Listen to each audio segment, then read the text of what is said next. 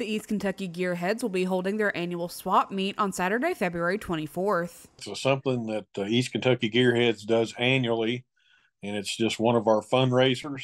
This is one of our ways to kind of give back community, get people to come in, get them interested in our events. The swap meet will host a wide array of car parts being sold, and it is a perfect opportunity to get out and meet like-minded car fans. The Kentucky State Police will be holding a raffle at the swap meet where the winner will receive a brand new Ford Mustang.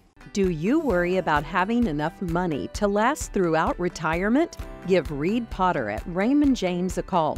Reed has 26 years experience helping folks enjoy their best life in their retirement years. The biggest thing is there's a lot of knowledge there. So if you have a question, of course, like I always say, there's no dumb questions, and you'll find somebody there that's probably